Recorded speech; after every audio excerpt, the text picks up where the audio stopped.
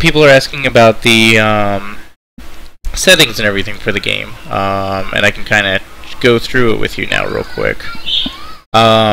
When you're setting up a game, right here, like I'm saying, continue game, this is the exact same settings you would have for when you're setting up a new game.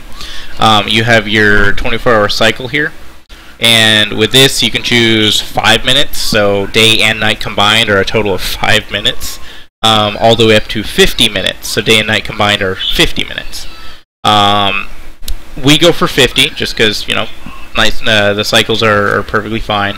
What we do change now that we can, because it used to be 50-50, now that we're allowed to with the latest patches, we change our night cycle to only 20%, because when it's night, we generally don't go outside because of the zombies being dangerous. 20% means that 20% of the day is nighttime. So, about maybe 15 to 20 minutes of each cycle is nighttime. Friendly fire off, obviously, because we're not looking to PvP with each other. There's no point.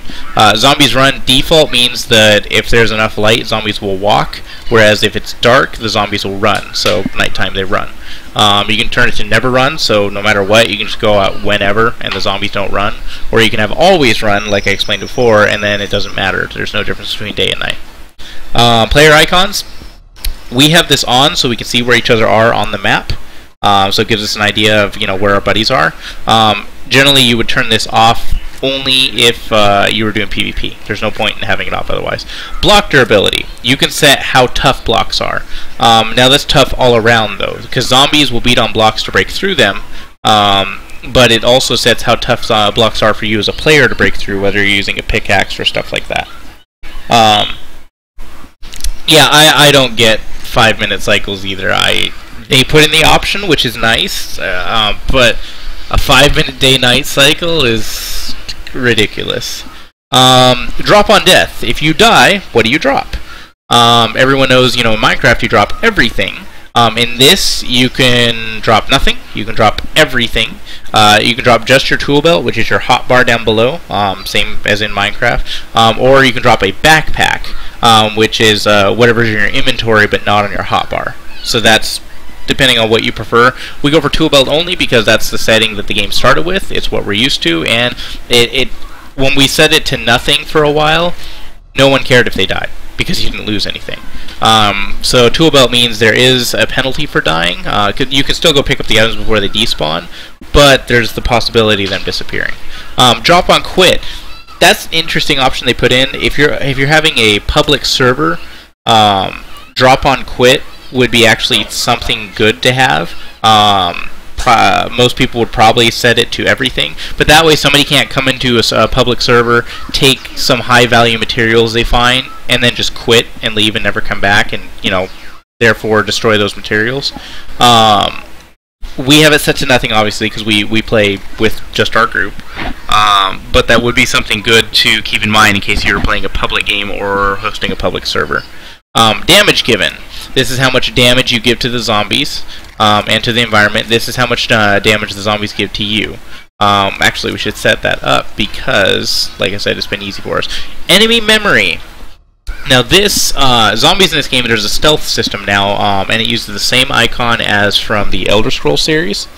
The way that the enemy memory works is if an enemy spots you and actually starts hunting you, how long does it take before they forget you were there, before they stop hunting you? You can set it anywhere from 30 seconds all the way up to 90 seconds. Enemy spawning, this is how much the enemies spawn. Obviously, I was talking before, we were on medium. I'll set it to high now because we want more. Craft timer. This is something that I first came across, or I should say we first came across in Rust, that this game has now introduced. Anyone who's played Rust knows that you have to take time on most servers to craft stuff. In this game, we prefer no crafting timer, since we're playing on, you know, a private server and we're not playing PvP or anything.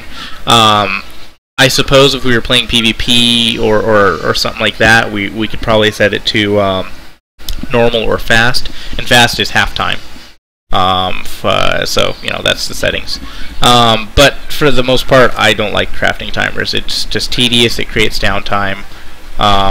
The only plus side of it in this game is that if you start crafting something in your inventory, it'll keep crafting while you're moving around. So you can go around doing other stuff while the stuff you started crafting is crafting inside of your inventory. So that's kind of cool. Loot timer. This is, do you want it to take a certain amount of time to open up crates and desks and fridges and other things to try to get loot out of them? We set it to fast because excuse me.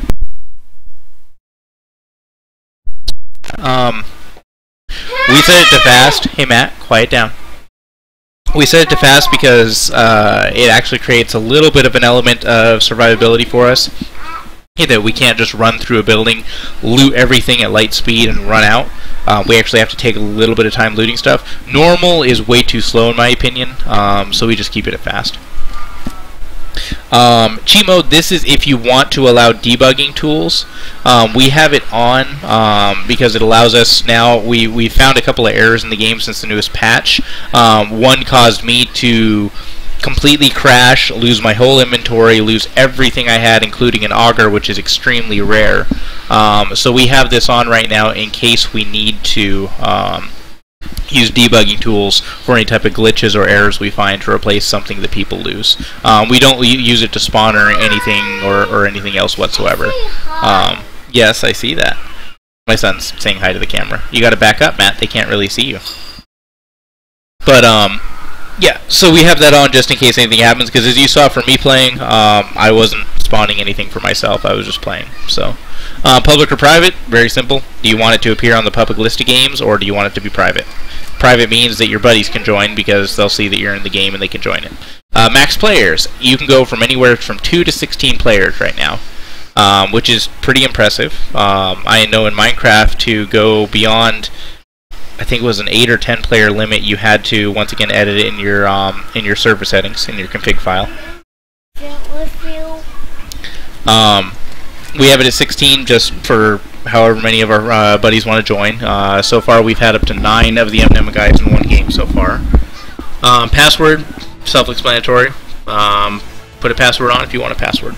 So, game port, that's just the standard port. Don't mess with it. But that, if you're port forwarding, that's the port that you use for port forwarding.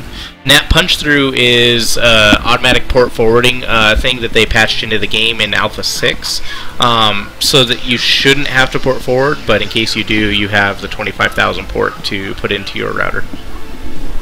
And that was long-winded. I apologize, but yeah. You guys, Mr. Sarah told me that some people wanted to know about the game, so I was explaining the game.